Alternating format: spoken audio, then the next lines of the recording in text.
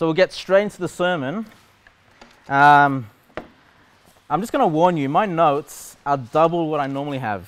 So if I preach for an hour normally, it's going to be 2 hours today. Nah, look, I'm going to get through this as fast as I can. And as I'm preaching this, I'm probably going to edit some of the things out if I feel like I've overkilled certain points. But I'm going to be preaching on the Trinity.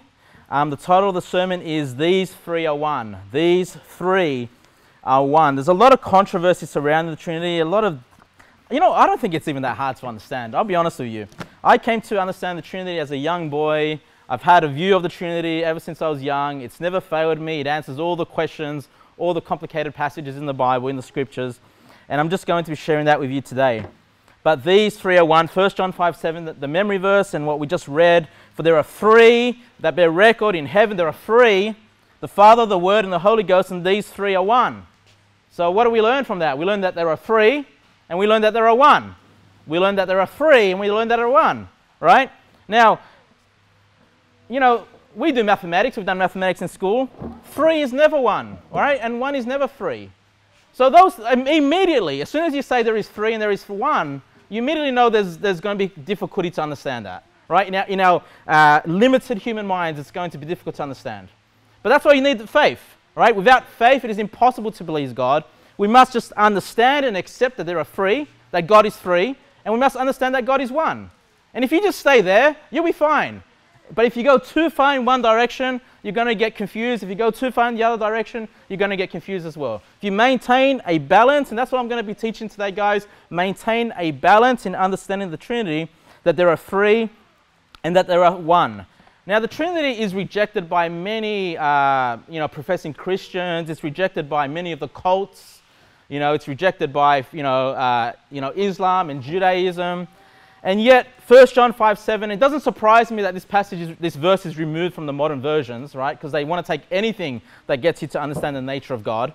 But 1 John 5:7 is found in the King James Bible, but not found in many of the modern versions, okay? So that's one of the best passages, one of the most clearest passages we have on the Trinity. The Father, the Word, the Word's also the Son, Jesus Christ, and the Holy Ghost. But another passage, and by the way, like I said, I've got a lot of notes, so I'm just going to read through them. If you don't have time to turn those passages, that's fine. If you've got a pen, take down the references. The sermons are on YouTube, audio and video. So if you need to go back, please feel free to go back and listen to it. But I'm just going to speed through the references. I've got over 85 verses to get through today. All right? But there are 3 main passages that I find that are very clear on the Trinity. That was the first one, 1 John 5:7. The second one is during the Great Commission, Matthew 28, verse 19. Go ye therefore and teach all nations, baptizing them in the name, the singular name, right? Whether that's a name or the authority, however way you view that, but it's a singular nature, the one God, baptizing them in the name of the who? The Father, the Son, and the Holy Ghost. So we have the 1 and we have the 3 in Matthew 28:19. Also we have when Jesus was baptized. You remember that? It's found in all the Gospels, Matthew, Mark, Luke, and John. But I'll just read to you from Luke. Luke chapter 3, verse 21 to 22.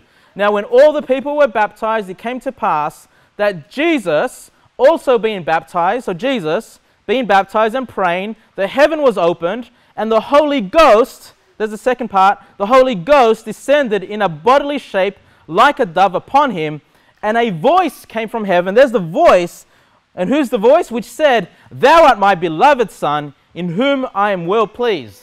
So if this voice is calling Jesus the Son, that's obviously the Father, right? We have Jesus, we have the Holy Ghost, we have the Father, all present during the baptism of Jesus Christ. I believe these are the 3 most obvious. You see them all there in one location, the Father, the Word, and the Holy Ghost. And I believe these are the 3 main passages that if someone's struggling to understand the Trinity, these are probably the best passages to turn them to.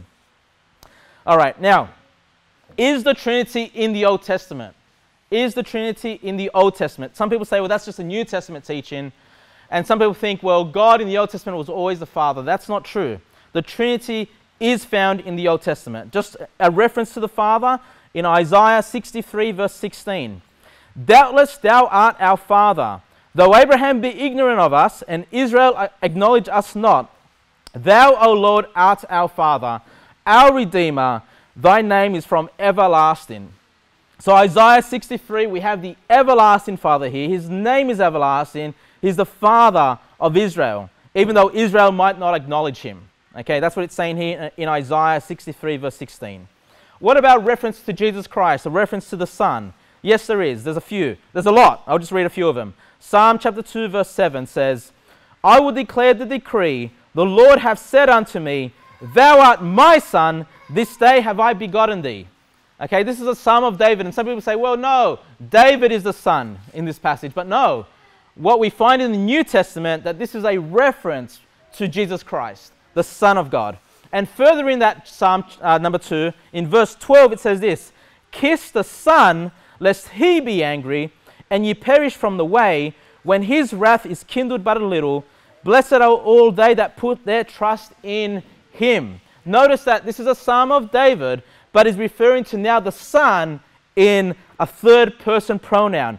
Kiss the Son, lest he be angry, and ye perish from the way, when his wrath is kindled but a little. Blessed are all they that put their trust in him. So he's not referring to himself, he's referring to a third person pronoun, the Son of God, in Psalm chapter 2. And what about Daniel chapter 3 verse 25? We know the story of Shadrach, Meshach, and Abednego when they were cast into the burning furnace. Remember that? Nebuchadnezzar cast them into the furnace for not worshipping his image. And then they get cast in, they don't get burnt up. What is said of what's happening there? What does King Nebuchadnezzar say? He says in Daniel 3:25, he answered and said, Lo, I see 4 men loose, not just 3 men, but 4 men loose, walking in the midst of the fire, and they have no hurt, and the form of the 4th is like the Son of God. So there we have Jesus Christ, the Son of God, with Shadrach, Meshach, and Abednego protecting them from the fire. Okay? And I like Proverbs chapter 30 verse 4. Proverbs 30 verse 4 says, Who hath ascended up into heaven, or descended? Who hath gathered the wind in his fists? Who hath bound the waters in a garment? Who have established all the ends of the earth? What is his name? And what is his son's name, if thou canst tell? So in Proverbs here, Solomon recognizes that there's God. What is the name of God? And then he says, what is his son's name? He recognized that there is a Son of God as well in the Old Testament. Okay? What about the Holy Spirit? Well, that's a lot easier. The Holy Spirit, straight away you open up Genesis chapter 1 verse 2. It says, And the earth was without form and void, and darkness was upon the face of the deep, and the Spirit of God moved upon the face of the waters. The Spirit of God mentioned in the first chapter, the first mention of the unique part of the Trinity, the Spirit. And then Psalm 51 verse 11, Cast me not away from thy presence, and take not thy Holy Spirit from me. Okay, so we have in the Old Testament references to the Holy Spirit, references to the Son, and references to the Father. We see the Trinity in the Old Testament. Okay, now let's learn a little bit about the Father. Let's understand God the Father, who he is. First thing I want you to notice is that he is omnipotent. Omnipotent means all-powerful. Mark chapter 14 verse 36 says, this is Jesus speaking, and he said, Abba, Father, all things are possible unto thee. All things are possible to the Father. He is all-powerful. This is an attribute of an all-powerful God. He is also all-knowing. He's omniscient, all-knowing. Jesus says in Matthew 24 verse 36, But of that day and hour knoweth no man, no, not the angels of heaven, but my Father only. The Father knows all things above all. Okay, he's omniscient, he's all-knowing. Another attribute of God. He's also omnipresent. That means all-present. He can be everywhere at once. Ephesians 4 verse 6, One God and Father of all, who is above all, and through all, and in you all. So we have the Father, omnipresent, able to be in more locations than one, because he's above all, he's through all, and he's in you all. So he's in every believer. So he's omnipresent. 3 attributes of God. Another unique attribute to the Father is that he's the highest in authority. He's the highest in authority as far as the Trinity is concerned. Ephesians 4 verse 4 to 6 says, There is one body and one Spirit. And by the way, this is another reference to the Trinity, but it's not as clear as those other three that I first gave you. But pay attention to this. Ephesians 4 verse 4, for there is one body and one Spirit. Okay, verse 4, one Spirit, even as ye are called in one hope of your calling. And then verse 5, one Lord, you know, the Lord Jesus Christ, one Lord, one faith, one baptism. Verse number 6, one God and Father of all. Okay, so verse 4 has the Spirit, verse 5 has Jesus the Lord, and verse 6 has God the Father of all. And then it says this about the Father, who is above all and through all and in you all, right? He is above all. We read that one. He's above all things. We just referenced the Holy Spirit. We referenced Jesus Christ the Lord. And it says, not only is he above all of you, but he's above all as far as the Trinity is concerned. When we talk about the Trinity, not only is there the Father. By the way, I'm going to turn this side when I talk about the Trinity, and I'm going to go this side when I talk about the one God, all right, just to make it easier. But when we're on this side of the Trinity, we have the Father, we have the Word, and we have the Holy Ghost. And above the Word, Jesus Christ, and above the Spirit, the highest in authority in the Trinity is the Father. He is above all, okay? So when we talk about the Trinity being co-equal, you've probably heard that term, co-equal. There's a truth to that. They are co-equally God. They're as much God as one another. They're co-equal in nature of God, but they're not co-equal in authority. God the Father is above the Son and above the Holy Ghost. Let me give you some more verses here. Jesus speaking in John 10:29. My Father, which gave them me, is greater than all, and no man is able to pluck them out of my Father's hand. So Jesus says the Father is greater than all. And then in Luke chapter 1, verse 31 to 32. And behold, thou shalt conceive in thy womb and bring forth a son, talking about Jesus, and shall call his name Jesus. He shall be great. So Jesus shall be great, and shall be called the Son of the Highest. And the Lord God shall give unto him the throne of his father David. So even though Jesus is great, but he's called the Son of the Highest. Can you get any higher than the highest? No, the highest, the Son of the Highest, that's referring to God the Father. He is the highest. Okay? And if you just have any doubts, you go, no, Kevin, Jesus just has as much authority as the Father. Well, Jesus says not so in John 14, verse 28. He says, ye have heard how I said unto you, I go away and come again unto you. If ye loved me, ye would rejoice, because I said, I go unto the Father, for my Father is greater than I. Okay, so I'm not, putting down Jesus Christ. He is great, right? He's greater than all of us. He is the great God. But even Jesus Christ says that the Father is greater than I. Okay, in the mouth of Jesus Christ alone. So you must understand, when we look at the Trinity, the Father is greater. He's greater than the Son and greater than the Holy Spirit. That's a unique character of the Father. Though there's a lot of characteristics that all three in the Trinity have in common, there are some characteristics of the Trinity that are unique to each person of the Trinity. Okay, now let's look at the Word, Jesus Christ, the second person of the Trinity. First of all, He's omnipotent. He's all-powerful. In Revelation 1 verse 8, Jesus says, I am the Alpha and Omega, the beginning and the ending, saith the Lord, which is and which was and which is to come, the Almighty. So if He's all-powerful, omnipotent, He says that He is the Almighty.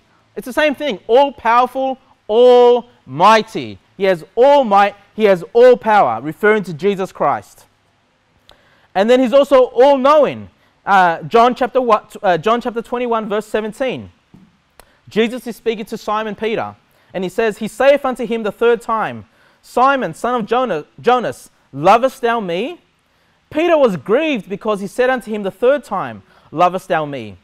And He said unto him, look what Peter says unto Jesus. And He said unto him, Lord, thou knowest all things. Thou knowest that I love thee. So Jesus Christ knoweth all things. Okay? He's omniscient. He's all-knowing, just as much as the Father. And He's omnipresent. He's all-present. He can be everywhere at once. The Great Commission, Matthew 28, verse 20, Jesus says, teaching them to observe all things whatsoever I have commanded you, and lo, I am with you always. So I am with you always even unto the end of the world. He's talking to all his disciples. No matter which parts of the world his disciples went, preaching the gospel, baptizing, teaching them to observe all things. Jesus says, I am with you all, always, even unto the end of the world.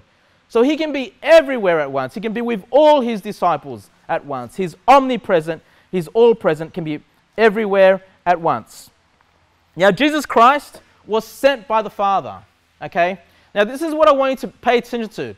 Even though God the Father is highest in authority, the focus, the person of the Trinity, that's the focus of Scripture, and the focus of the Father and the focus of the Holy Ghost is Jesus Christ, okay? You must understand that. Even though the Father is greater, it pleases Him that our focus would be upon the Lord Jesus Christ. Everything you read upon in the Scriptures is focused primarily on the Lord Jesus Christ. So He was sent by the Father. John chapter 17, verse 25. O righteous Father, this is Jesus speaking, O righteous Father, the world hath not known Thee, but I have known Thee, and these have known and these have known that Thou hast sent me. Okay? Matthew 10, verse 40. He that receiveth you, Jesus speaking again, he that receiveth you receiveth me, and he that receiveth me receiveth him that sent me. So Jesus Christ was sent.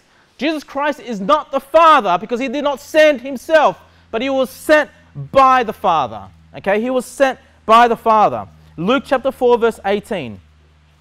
This is a reading of the Scripture that Jesus Christ reads in the synagogue, which originally comes from Isaiah. And by the way, the Trinity is in this reading as well. It says, because this is Jesus speaking, these are the words of Jesus, right? And He says, the Spirit of the Lord is upon me. So we have Jesus speaking. He says, the Spirit of the Lord is upon me because He hath anointed me to preach the gospel to the poor. He hath sent me to heal the brokenhearted, to preach deliverance to the captives, and recovering of sight to the blind, and set at liberty them that are bruised. So He that sent Jesus, we know is the Father. Jesus is speaking these words, and He says the Spirit of the Lord is upon Him. We have the Trinity in this passage. But I just want to show you that it is the Father that has sent Christ. Good. First one out of the way.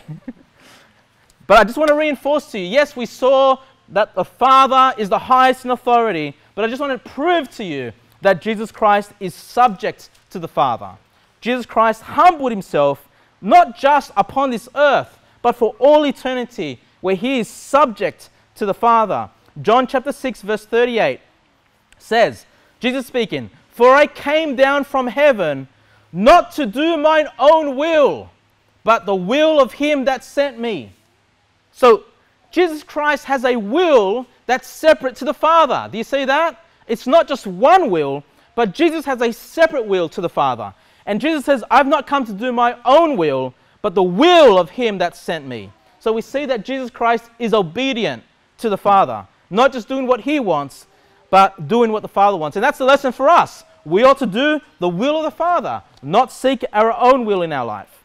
And then in Luke 22, verse 42, Jesus speaking again, saying, Father, if Thou be willing, remove this cup from me. Nevertheless, not my will, but Thine be done. This is before He was crucified on Calvary, right? He's saying it's not His will to suffer for all these things. You know, in His manhood, He understood the suffering, the pain that He was going to go through, the rejection by the Father. He was going to take upon the sin of the whole world. But He says, if Thou be willing, speaking to the Father, nevertheless, not my will, but Thine be done. You know, no matter how hard it might be to do the will of God, you know, we might want to do our own will. No, we need to be subject as Christ was subject to the Father. And you might say, well, that's just on the earth, Kevin. No, even after He's resurrected, even after He establishes His millennium kingdom, and after everything on the earth is subject under Christ, we still read that Christ is subject to the Father. In 1 Corinthians chapter 15, verse 27 to 28, it says, speaking of the Father, for He hath put all things under His feet, the feet of Jesus Christ now. All things are going to be put under the feet of Christ. It is God's plan that everything would be subject to Christ first, and that Christ will be subject to the Father. But when He saith all things are put under Him, it is manifest that He is accepted which did put all things under him. Now in verse 28, and when all things are subdued under him, then shall the Son also himself be subject unto him that put all things under him, that God may be all in all. So it is the Father's plan to have everything subject under Christ, and then for Christ to be subject under the Father. Do you see that? Okay? So even in the future, even going into eternity, Jesus Christ is subject under the Father, and we are subject under Christ. Let's go to the third person of the Trinity, the Holy Ghost.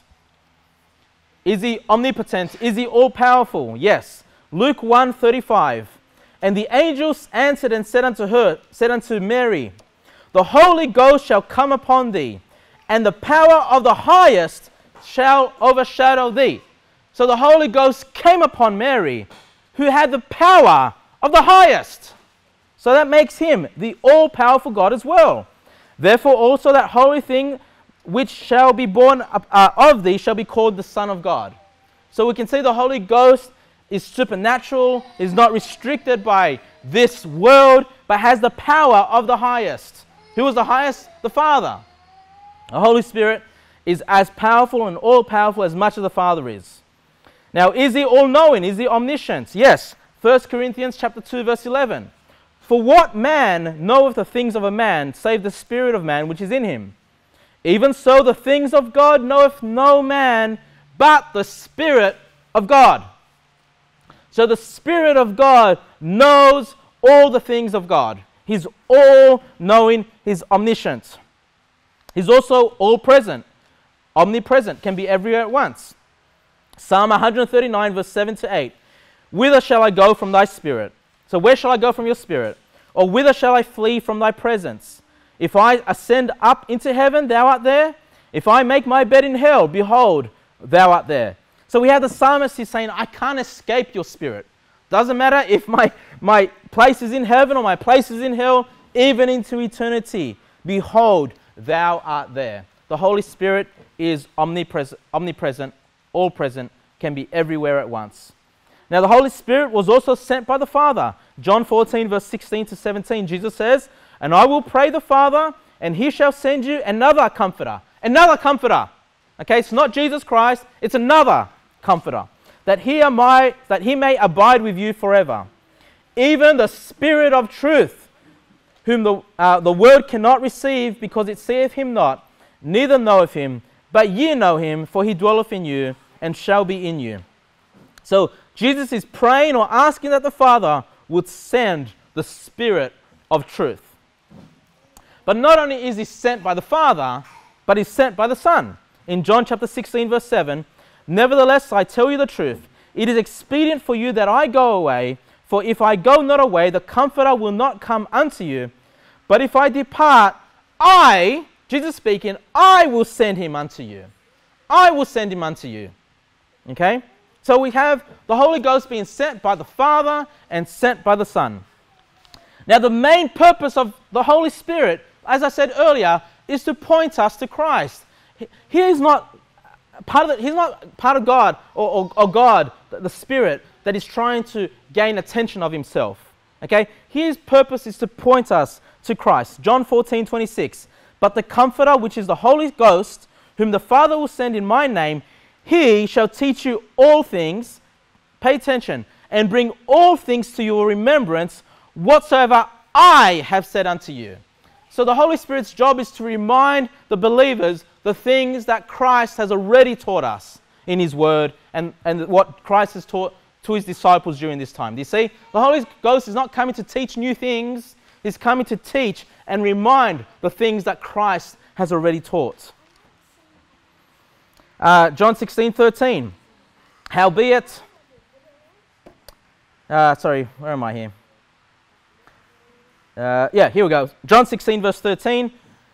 Jesus speaking again. Howbeit, when he, the Spirit of truth, is come, he will guide you into all truth. Pay attention here. For he shall not speak of himself, but whatsoever he shall hear, that shall he speak, and he will show you things to come. So the Holy Spirit did not come to speak of himself. Okay, he came to speak of Christ. And I've said this to some of you, you know, this is where a lot of the charismatic Pentecostal churches get this wrong. You know how much emphasis they put upon the Holy Spirit. You know how the focus just seems to be the Holy Ghost and being blessed by the Holy Ghost and given gifts by the Holy Ghost. And those things are true. There are gifts of the Holy Ghost given to us. But there is such a great emphasis where you know this is not the Holy Spirit, because the Holy Spirit did not come to speak of himself. The Holy Spirit came to point us to Christ. That is his job. Jesus Christ is the central figure of the Bible. The Father sent Christ, and the Spirit points us to Christ. Okay? Now, one of the heresies that I've been hearing lately is denying the Trinity, but denying the Trinity by saying that the Holy Spirit or the Holy Ghost is not a person, that the Holy Spirit is this impersonal force of God, this impersonal power of God, not this person. I don't know if you guys have heard that before. So that they'll accept the Father is God, and they'll accept that Jesus Christ, you know, is a person, you know, is God, but they won't accept the Holy Spirit as a unique person, just as God's power. But the problem is that in John 16 verse 13, well, it's not a problem, it's fine for me.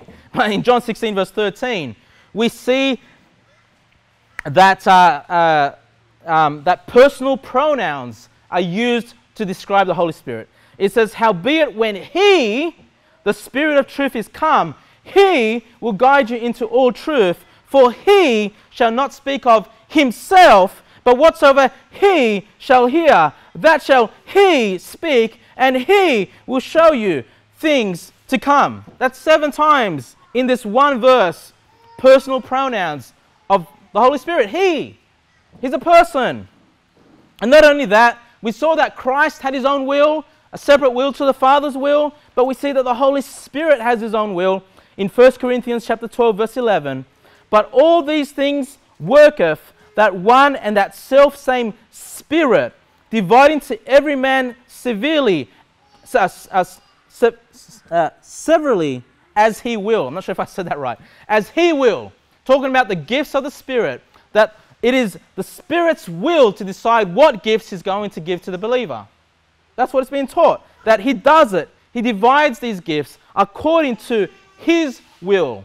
Okay, so we see that the Holy Spirit has a will, the Son has a will, and the Father has a will. And so we can rightly say, as they are individuals, they are unique, and they are persons of the Trinity. Each one of those, each 3 of those. Okay? Now let's talk about the one God. So we know there's 3. We know the Father has authority, He has sent the Son, and then the Holy Spirit was sent by the Father and the Son. Okay, we see this structure of authority, we see this structure of sending. But now we need to look at this side of the equation. The one God. These 3 are one. The one God. In the Old Testament, we read a lot about the one God. Deuteronomy 4:35. Unto thee it was showed that thou mightest know that the Lord, He is God. There is none else beside Him. Okay, we don't believe in many gods. We don't believe in polytheism. We reject the teachings that there are many gods out there.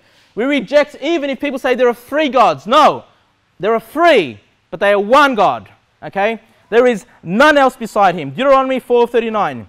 Know therefore this day, and consider it in thine heart, that the Lord, He is God in heaven above, and upon the earth beneath. There is none else.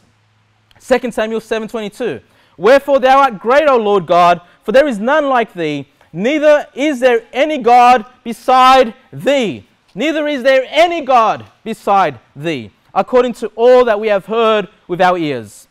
1 Kings 8:60. That all the people of the earth may know that the Lord is God, and that there is none else. Okay, none else beside the one God. And you might say, well, who are they talking about, Kevin? Are they talking about the Father? Are they talking about the Son here? Are they talking about the Holy? They're talking about the one God. The one God who is 3. 2 Kings 19:15.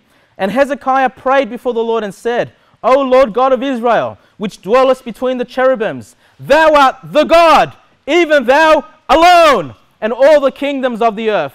Thou hast made heaven and earth. So when we look at this side of the Trinity, we see the 3, and we know He's not alone there, right? Because He can be with Himself, the Father with the Son, and the Son with the Holy Spirit. But then we look at this side of the Trinity, and the Bible says that thou, even thou alone, there's one God. He is God alone. There is no one else. And all the kingdoms of the earth thou hast made heaven and earth. Isaiah 43:10. Ye are my witnesses, saith the Lord, and my servant whom I have chosen, that ye may know and believe me, and understand that I am he. Before me there was no God formed, neither shall there be after me. There's no God before God, and there's no God after God. There is one God. Very clearly taught that in the Old Testament, very clearly taught in the New Testament. Mark 12:29. And Jesus answered him, the first of all the commandments is, Hear, O Israel, the Lord our God is one Lord. Romans 3:30. Seeing it is one God, which shall justify the circumcision by flesh and uncircumcision through faith. 1 Corinthians 8:4. And concerning therefore the eating of those things that are offered in sacrifice unto gods, we know that an idol is nothing in the world, and that there is none other God but one. None other God but one. Galatians 3:20. Now a mediator is not a mediator of one, but God is one. But God is one. Okay, so is God three? Yes. But is he one? Yes. Okay, you say that's contradictive. Hey, that's the nature of God. All right? Just accept the fact that your finite mind is not going to fully understand it. But let me tell you something. If you put your faith on this, and you believe he's three, and you believe he's one, you just say, hey, Lord, I might not understand, the scientific, thought and how that works. Just believe what it says. And I promise you, if you believe, you won't get confused. Okay? And as you've already noticed, we can read passages, and it makes perfect sense over here. It might not make perfect sense over here, but it makes perfect sense over here. And then we'll read other passages that won't make sense over here, but they make perfect sense over here. The one God, all right? But it doesn't matter which side you're on. If it makes perfect sense here, where there's three, or plurality, it doesn't make this any less true. It's still one God. And if it makes more sense over here, where there's one God, it doesn't make this any less true. Okay? The three and the authority within the three, and the uniqueness within the three. Now, I just wanted to preach on the Trinity. I didn't want to cover the controversy, and I won't cover the controversy I'm not going to go too deep into controversy, but some of you guys are aware of the controversy that's been happening, especially with my previous church. But the debate is over the use of the word persons. And I find it so I find it childish, guys. Debate over the use of the word persons. There are some that do not want to call each one of the Trinity a person. And they're like, no, God is one person. Right? And then you've got some over here that say, no, it's three persons, but don't want to call this side one person. Let me read some passages, some Bible to you here. Debate over the use of the word persons. So Hebrews chapter 1, verse 1 to 3. Hebrews chapter 1, verse 1 to 3. God, who at sundry times and in diverse manners spake in time past unto the fathers by the prophets, hath in these last days spoken unto him by his Son. So by the way, let me just give you one rule of interpretation when it comes to God. Whenever you read just God or the Godhead or anything like that in the singular, just automatically go to this side, the one God, okay? But sometimes as you're reading, the context is going to describe who that God is. And in this case, it spoke about God in the singular, but then it says, spoken to us by his Son. So now we know we're talking about the Father, right? So we got the singular God, but his Son, who's the his? That's the Father. So we know that now this is a reference to the Father in the Trinity. Whom he have appointed heir of all things, by whom also he made the worlds, who being the brightness of his glory, speaking of Jesus being the brightness of his glory, the glory of the Father, and the express image of his person. So Jesus is the express image of his person. Who's his? The Father. So can we rightly call the Father a person? The scripture says yes, right? Jesus Christ is the express image of his person. Who? The Father. So can we go to this side and start calling the Trinity persons? Yes, we have the authority of the scriptures to do that. Of his person, and upholding all things by the power, the word of his power, when he had by himself purged our sins, sat down on the right hand of the majesty on high. That majesty being the Father. All right, so we see that the Father is referred to as a person. 2 Corinthians chapter 2, verse 10. Paul writing, to whom ye forgive anything, I forgive also. For I forgave anything to whom I forgave it. For your sakes forgave I it in the person of Christ. In the person of Christ. Can Christ be called a person of the Trinity? Yes. So we see the Father as a person. We see Christ, the Son, is a person. Now, there's nowhere in the Bible that I could find that the Spirit is referred to as a person. But my point is, we can be on this side of the equation and say there are three persons. It's biblical. Don't be afraid to do that. Okay, when you start being afraid to do that, that's when you go into heresy. Or you're in danger of going into heresy. But then we've got Job chapter 13. Job chapter 13, verse 7 to 8. Will you speak wickedly for God? Okay, we're talking about the one God here. Will you speak wickedly for God and talk deceitfully for him? This is Job speaking. And we know the words of Job are righteous and true, according to God.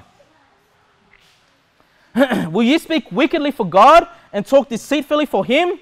Will ye accept his person, singular, his person, will you contend for God?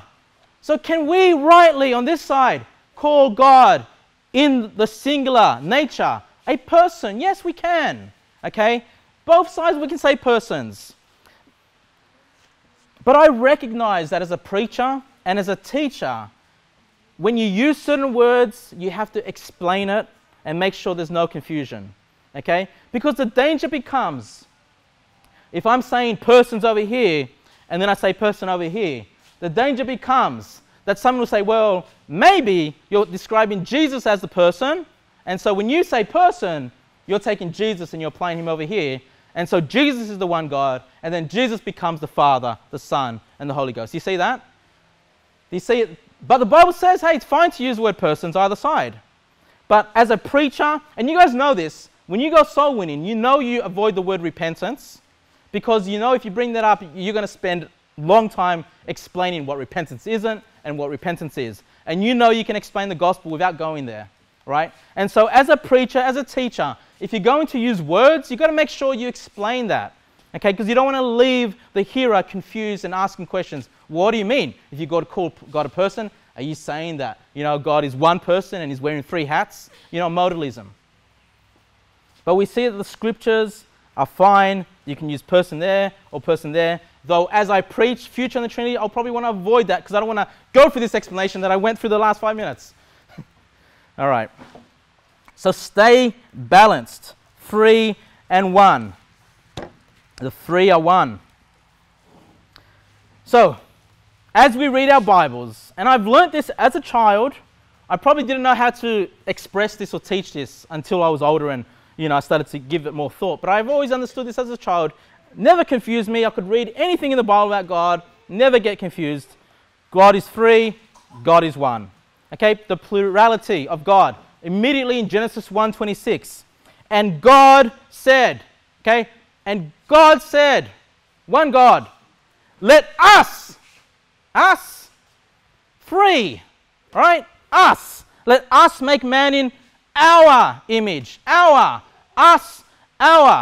plurality, after our likeness, and let them have dominion over the fish in the sea, and over the fowl of the air, and over the cattle, and over all the earth, and over every creeping thing that creepeth upon the earth.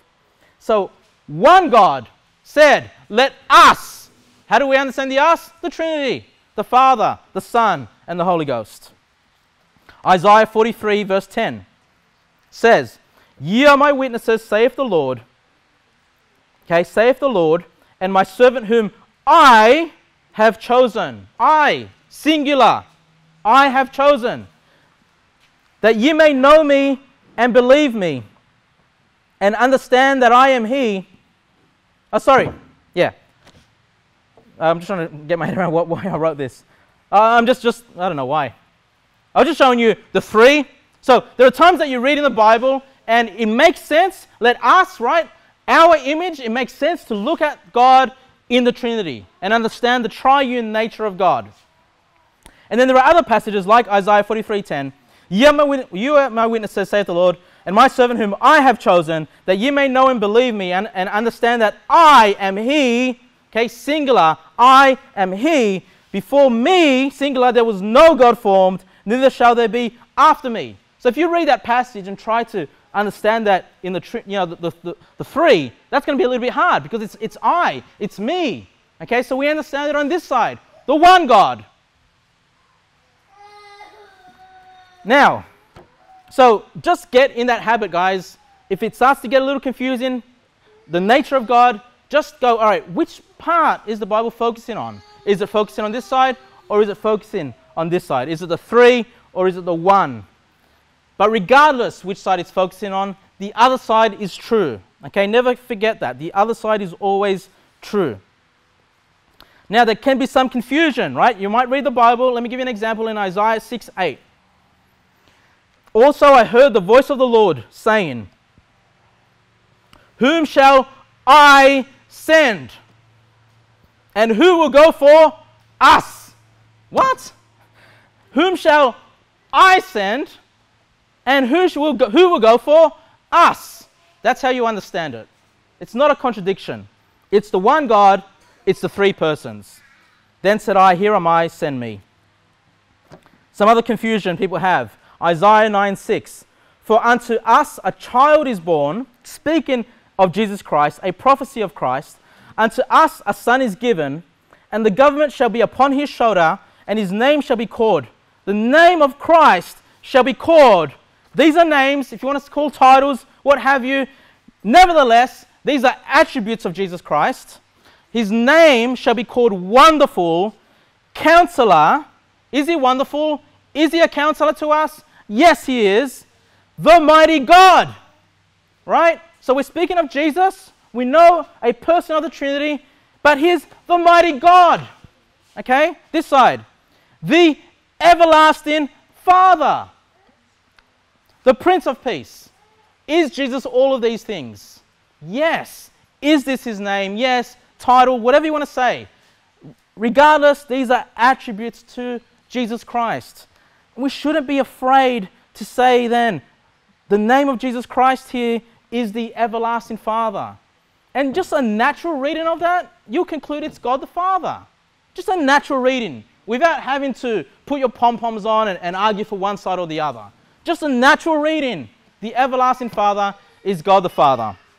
And if you say, prove that to me, in the same book, Isaiah 63 verse 16, doubtless thou art our Father, though Abraham be ignorant of us, and Israel acknowledge us not, thou, O Lord, art our Father, our Redeemer, thy name is from everlasting. So if that's not, in Isaiah 9:6, if that's not the everlasting Father, as in God the Father, then who's this in Isaiah 63:16? Is this another everlasting Father?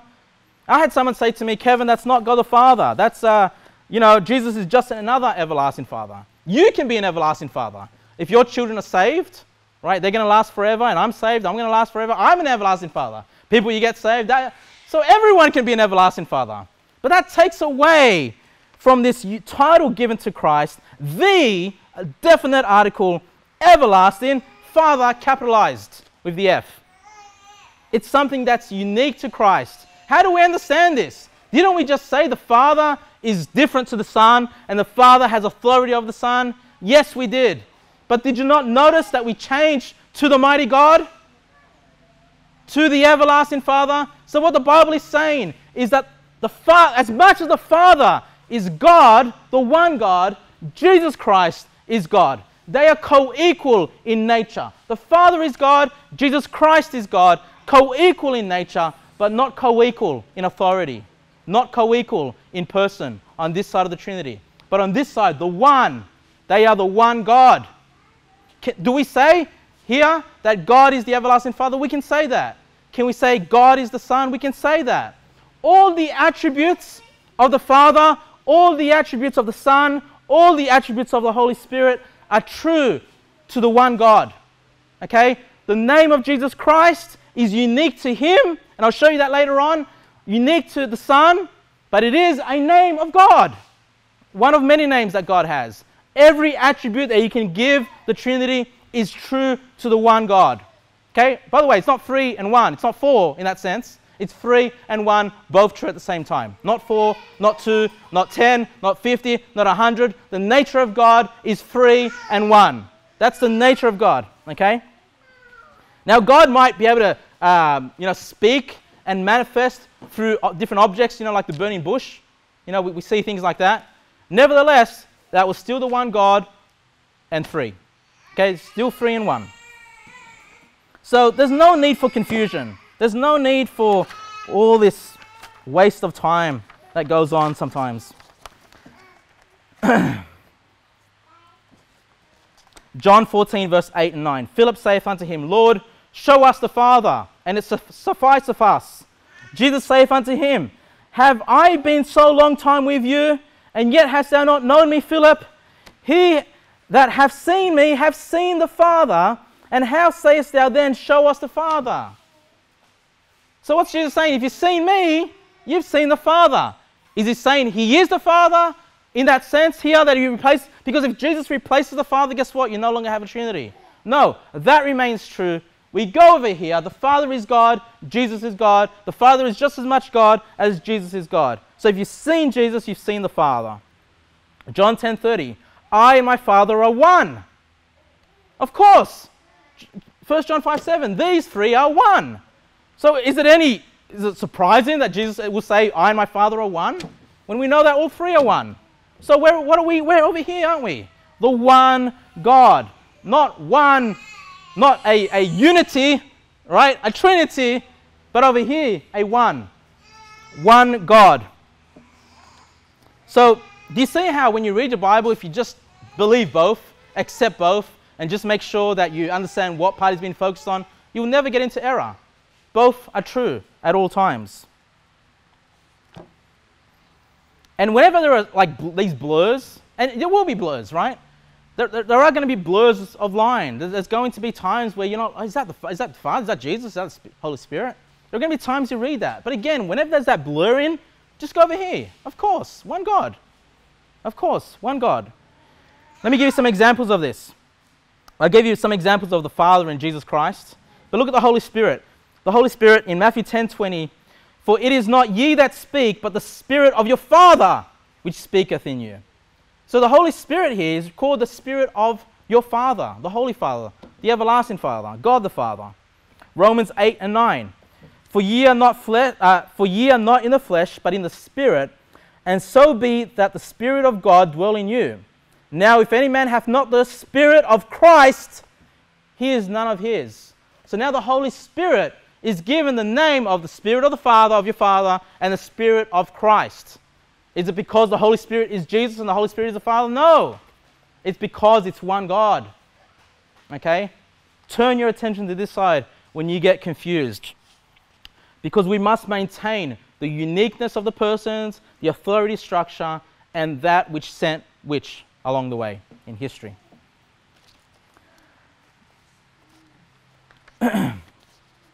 Now here's where people get confused, and this is where people start to get into heresy, is when they read these merging and this blur, right? And they know that the name of Jesus,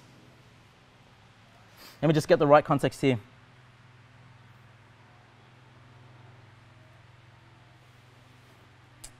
Sorry.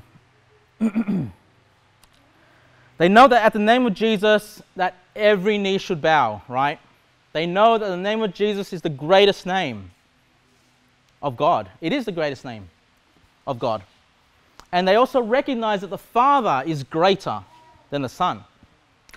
And so what people start to do is, well, if the Father's the greatest, but yet the name is the greatest, then does that mean Jesus is the Father on this side? Does that mean Jesus is the Son? Does that mean Jesus is the Holy Spirit? Can we call all three persons Jesus? And they probably have a thought saying, hey, I just want to glorify Christ. I just want to hold him up to the level that he deserves to be up to. That's probably their mindset. You know, he deserves to be as great as the Father. That's probably what they're thinking. But that's not how we look at Jesus Christ. That's not how we look at his name. Let me show you this. Philippians 2, actually turn there. I want to show you this. Philippians 2 verse 5. Philippians 2 verse 5. Philippians 2 verse 5 to 11. Let this mind be in you, which was also in Christ Jesus, who being in the form of God, thought it not robbery to be equal with God, but made himself of no reputation, and took upon him the form of a servant, and was made in the likeness of men. And being found in fashion of man, he humbled himself, and became obedient unto death, even the death of the cross. Is there any doubt of who we're talking about here? When we look at the Trinity, right? Do we have any doubt of who we're referring to here in the Trinity? It's Jesus Christ. He made of himself of no reputation, took upon him the form of a servant, the likeness of man, humbled himself, became obedient unto death, the death of the cross. Who died on the cross? Was it the Son? Was it the Father? Was it the Holy Ghost? It was the Son who died on the cross, right? We're talking about Jesus Christ, the Son, the one who was manifest in the flesh. Wherefore God also hath highly exalted him. You don't need to exalt Jesus any higher than what God exalts him. But how did God exalt Jesus Christ? And given him a name which is above every name. He's given Jesus a name above every name. Every name on earth, every name in heaven. Verse 10, and at the name of Jesus, every knee should bow, of things in heaven and things in earth and things under the earth. All people, all beings of heaven, of earth, of hell, the things under the earth are going to bow their knee before the name of Jesus Christ. It is the greatest name, the name above every name. And look at verse 11. And that every tongue should confess that Jesus Christ is Lord, to the glory of God the Father. To the glory of God the Father. It glorifies the Father when we glorify the name of his Son, Jesus Christ. It glorifies the Father to have given Jesus Christ a name that is above his own name. It's a name above all names. Think about that. It glorifies the Father to say, hey, my Son who was obedient unto death, I'm going to glorify him. I'm going to exalt him. I'm going to give him the name of Jesus Christ. And that glorifies me as much as it glorifies him. And so these people that want to take the name of Jesus and say, well, Jesus is the name of the Father and the name of the Holy Spirit as well. No, that does not glorify the Father. You think you're trying to glorify God by doing that, but no, it glorifies the Father to have that name for the Son, which is above every name. Do you see that? And so when you start to be afraid to call these three persons and you say, no, it's only one person and that person's name is Jesus and that Jesus is, one musician playing three instruments or one person wearing three hats, and you take away the persons of the Trinity, you get into heresy because now you're calling all three aspects of the Trinity Jesus Christ. That does not glorify the Father. It glorifies the Father that the Son would have the name of Christ, the name of Jesus Christ. So we cannot give the Father and the Holy Spirit the name of Jesus. It is not the same person in the Trinity, but it is the one true God. Now, people will use many analogies to explain the Trinity. In my old church in Punchbowl, that was like Muslim Central in Sydney. All the Muslims come and live there. And so immediately as you're preaching the gospel, the question is, well, you've got to defend the deity of Christ. You've got to explain the deity of Christ. But you don't stop there because you've got to explain the Trinity.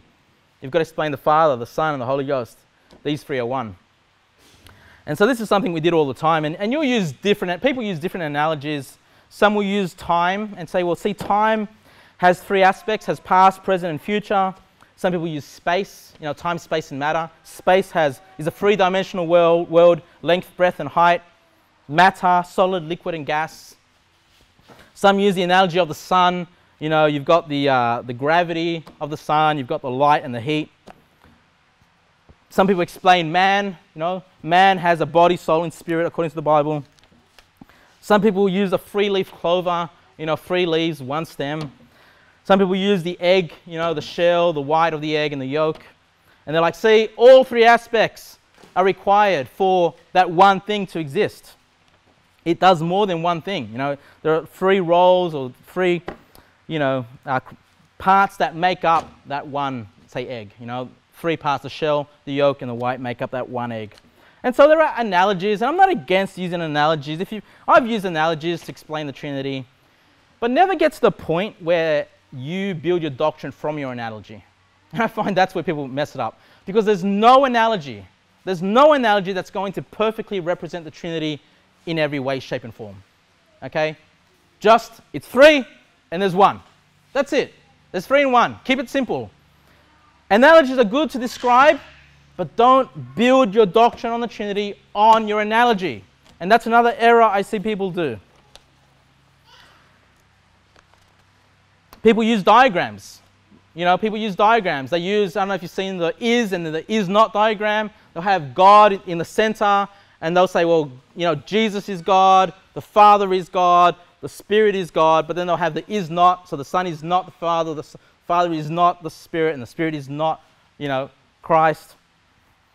Or some people might use a diagram of 3 interlinked circles. You know, they'll have 1 circle, that's the Father, 1 circle, that's Christ, and 1 circle, that's the Holy Spirit.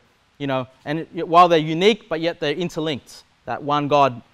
Look, again, I'm not against diagrams, but again, if you're going to build your doctrine of a diagram, you're going to get it mixed up. You're going to mess it up. The Bible tells us in Acts 17:29, For as much then as we are the offspring of God, we ought not to think that the Godhead is like unto gold or silver or stone, or graven by art or man's device. As soon as, look, they're helpful, you know, pictures, analogies, these things are helpful to convey some truth, but don't let that become what you build your doctrine on. Otherwise, it can become an idol, like it did for these people in Acts chapter 17. Say, Kevin, isn't it your job to explain the Trinity? You know, I'm doing the best I can. I'm using the scriptures I can. I'm doing the best I can. But as I said earlier, you can only understand it through faith. Hebrews chapter 11 verse 3 says, through faith we understand. So through faith we understand that the worlds were framed by the word of God, so that things which are seen were not made of things which do appear. Now, do you understand that? Do you understand how the world was framed by the word of God? Do you really understand that? You know, scientifically, can you explain that to me? No, you can't. But we do understand it. Through faith. Through faith we understand. And when you find yourself not understanding things in the Bible, let me encourage you, just say, I don't understand this, God, but I believe it. And as I believe it, as I put my faith in you, you need to help me understand it. Can I fully understand the Trinity? Can I fully understand how 3 is 1 or 1 is 3? I can't fully understand that, but I understand it in faith. It doesn't confuse me when I read the scriptures, because I can see it sometimes here and I can see it sometimes here. No matter where I see it, both sides are true. It should be simple. It's simple for I think it's more easy for a child. You know, many things in the Bible are more simple for children than they are for adults. So I want you to just place your faith on the Trinity. Yes, there are 3 and there are 1. These things are clearly taught in the scriptures. Without faith, it is impossible to please him. So in conclusion, John chapter 17, verse 11, I want you to notice this. And now I am no more in the world, but these are in the world, and I come to thee. Holy Father, keep through thine own name those whom thou hast given me, that they may be one as we are. Jesus Christ calls his Father Holy Father. Acts 3:13-14. Acts 3:13-14. The God of Abraham and of Isaac and of Jacob, the God of our fathers, have glorified his Son, Jesus, whom ye delivered up, and denied him in the presence of Pilate, when he was determined to let him go.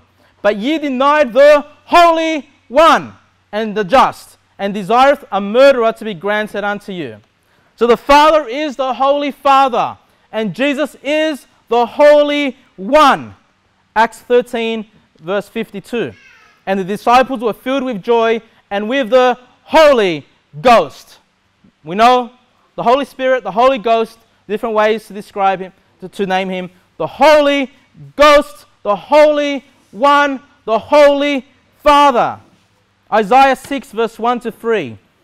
In the year that King Uzziah died, I saw also the Lord sitting upon a throne, high and lifted up, and his train filled the temple.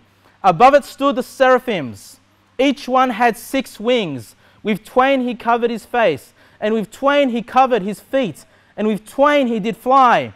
And one cried unto another and said, Holy, holy, holy is the Lord of hosts. The whole earth is full of his glory.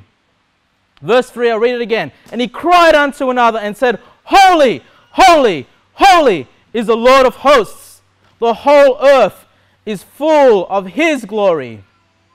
You know, we serve not just a holy God, but we serve a holy, holy, holy God. Why? Because these 3 are one. Take your song sheets. Turn to the back there. Song number 6. Let's cry it out with the seraphims, guys. Song number 6. Holy, holy, holy.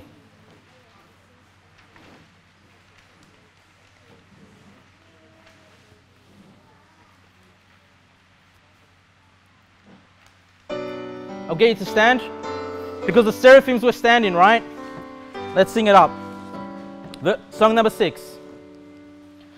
Holy, holy, holy, Lord God Almighty.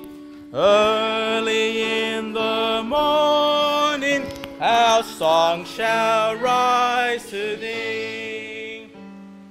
Holy, holy, holy, merciful and mighty, God in 3 persons, blessed Trinity.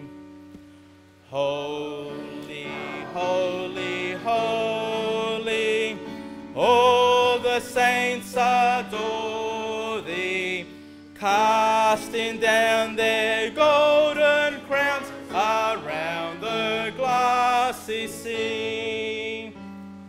Cherubim and seraphim falling down before thee, which wert and art and evermore shall be.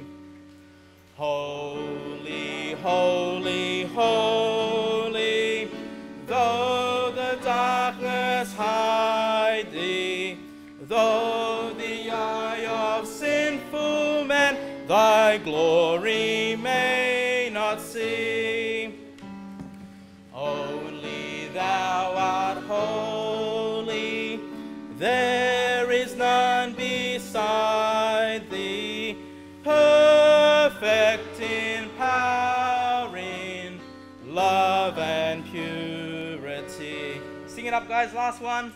Holy, holy, holy, Lord God Almighty, all thy works shall praise thy name in earth and sky and sea.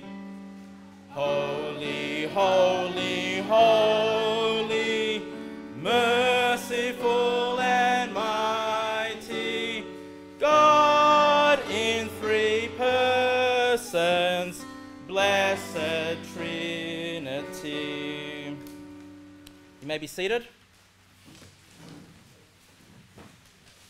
One point that I do want to make that I forgot to mention in my sermon, those that teach that God is one person being Jesus Christ and the name of the Father is Jesus and the name of the Son is Jesus, and the name of the Holy Spirit is Jesus, I will not fellowship with those people. I just tell you the truth. Why?